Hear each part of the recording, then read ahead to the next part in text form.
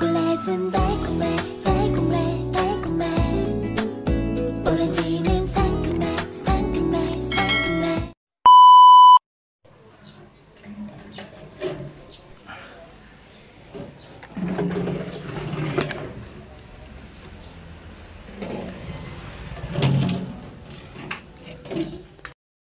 Hi mga besh!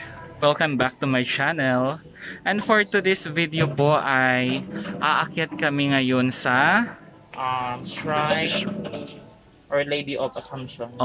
Shrine of Our Lady of Assumption. Sikat siya sa...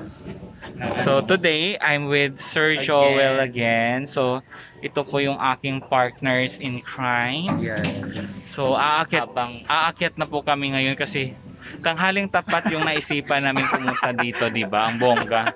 So actually mga besh, hindi naman talaga kami ito yung pinaka main goal namin ni Sir Joel na magpunta ng shrine. Pero ang amin talagang pagpunta dito ay magpabook ng ticket para sa aming pagbalik sa Maynila. Back to work. Opo. So samahan nyo kami mga besh. See ya! Diha.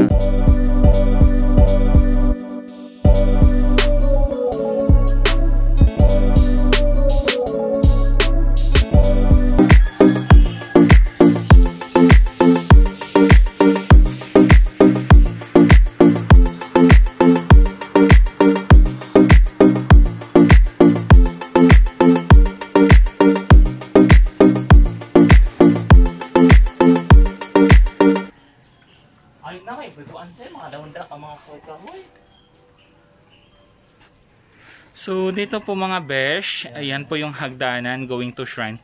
So dito pa naman sa baba makikita mo na po yung rebolto ni Mama Mary. So medyo malapit-lapit lang naman siya. Pero ang kalaban lang natin mga besh ay yung init. So siguradong papawisan tayo nito. Okay mga besh, simula na tayong maglakad ulit. Go! Go mga besh!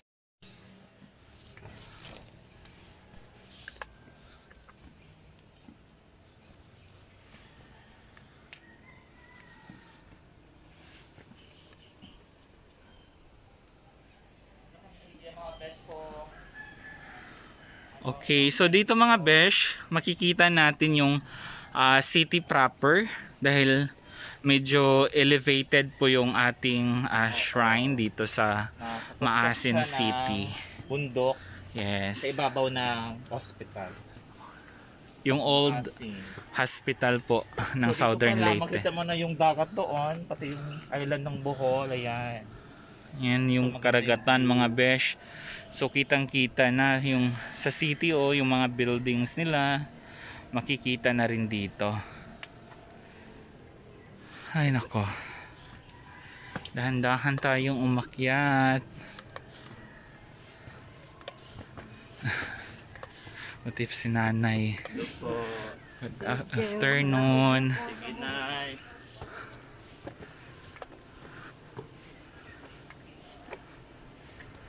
Ay, may part pa lang hindi masyado, no?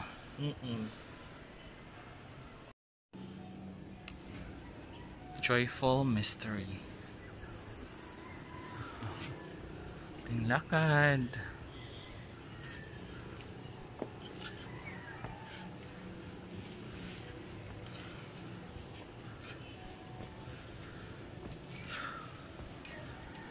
Ay nako mga besh, medyo nakakahingal. Matirik siya masyado, no? Matirik. Yan, kitang-kita na po dito yung shrine, mga besh. So, konting kembot na lang at mararating natin yung pinaka peak ng bundok. Yan yung inakyat natin, mga besh. Medyo malayo-layo na po. So, nandun yung simula natin doon sa may bahay. Di ba dati sir may yan yung bilihan ng mga rosary ganyan. Siguro naka. Yan. So ayan mga besh. Ayan si Sir Joel, oh, ang ganda ng background niya. Parang may infinity pool. Oo, sarap magmasid. Yes, sarap magmuni-muni dito mga besh, oh. Sarap talaga yung parang makatingin ka ng dagat. Nakaka-relax rin no sa True. kami. So, ito mga besh, Meron pa mga pahinga muna tayo saglit kasi nga sobrang init po ng panahon ngayon. So, Medyo matarik yung hagdanan. matirik yung hagdanan kaya hihingalin ka rin kahit papano. So, kaya po upo-upo muna tayo mga besh, kwento-kwento at tingin-tingin sa paligid. So, dito mga besh, meron din po silang mga signage para po sa kung paano iwasan yung virus na coronavirus. So, pinapakita nila yung mga health protocol para po sundin ng mga tao. Kanina nagtanggal po kami ng aming face mask dahil kami lang naman dito kaya okay lang yun. Diba Sir Joel? Yes, mga besh. Yan, ganda.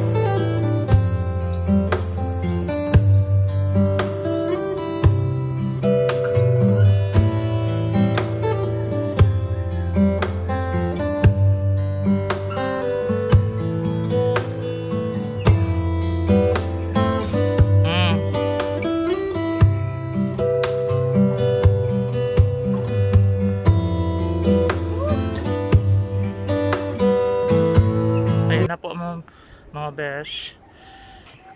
Ganda. Ganda dito mga besh, oh. Tingnan mo.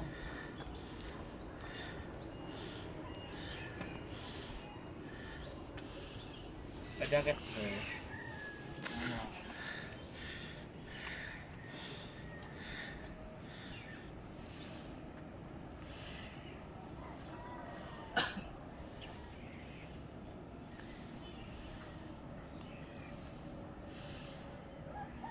Overlooking yung city na Parang talagang siya, nakaharap siya sa dagat. Ayan na si Mama Mary mga besh. So super laki niya. Ilang feet ba to? Siguro mga ay, more than 6 feet. 6 feet? Hindi Meter. Meters. Hi mga besh. So andito na po kami sa pinaka tuktok ng Immaculate Conception Shrine. Oo. Dito sa Southern Leyte sa Maasin City proper. So makikita natin sa likod yung napakalaking rebolto ni Mama Mary. Nakaharap siya sa dagat kasi daw para maprotektahan yung mga tao sa mga kalamidad na yan darating. So pagkaharap mo yung kita mo yung dagat dyan. Yung ano bang tawag dyan sa dagat na yun? Leyte. So ayun po yung Masawa Island mga best. Ayun. Awa. Yung na yon, yung bundok na yon. Oo, yan. Isla. Tapos dito naman na side ay Bohol area. Island. So yan. So ayan mga besh. Ayan Ganda talaga sir. Napaka-overlooking po dito yung city ng Maasin mga mo pag besh. nasa tuktok ka na ng shrine.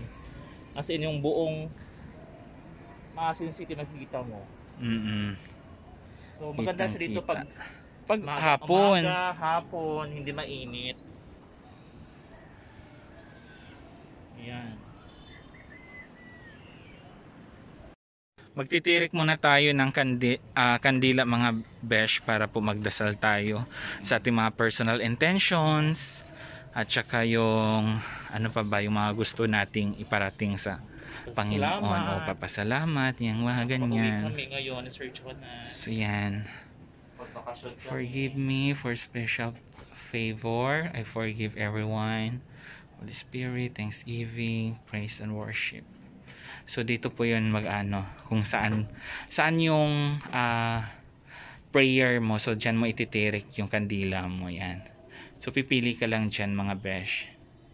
So kung may extrang pera ka naman, pwede ka ring mag-donate ng kahit magkano lang.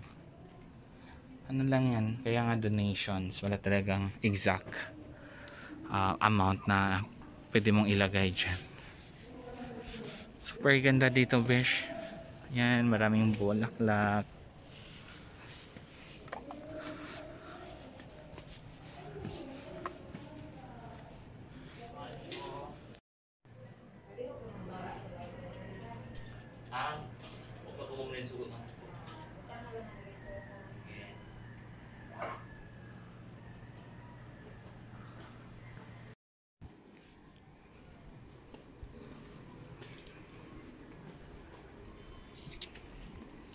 Since nakabili na kami mga besh ng kandila, magpipray na po tayo para po di na tayo magtagal dito kasi napakainit po ng panahon today dito sa Maasin City. So kitang kita nyo naman, napakaganda po ng panahon dito. Mainit. Mainit na mainit.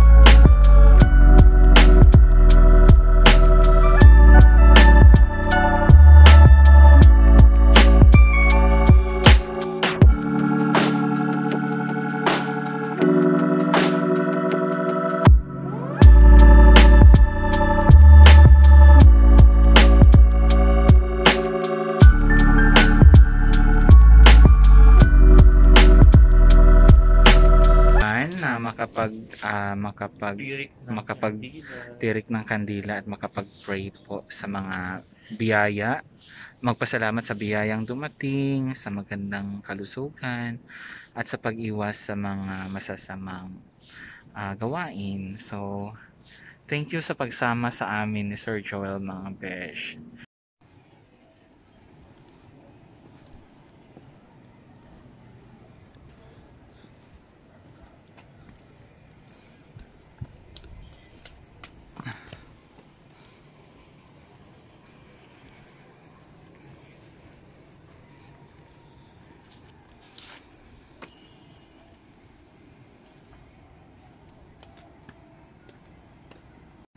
Ay, ang sarap dito mga besh.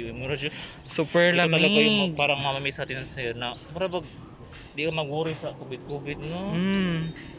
Kanang hangin nga marag hangin talaga na galing sa mga puno.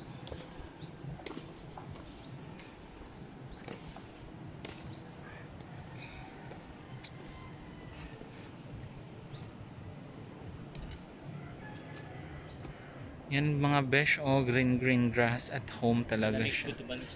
Nakaka-relax. Fresh air. Hi mga besh, andito na po kami sa baba ng shrine ni Immaculate Conception. So, salamat sa inyong panunood. Until next time mga bishes, goodbye. Bye. Bye mga friends. Bye.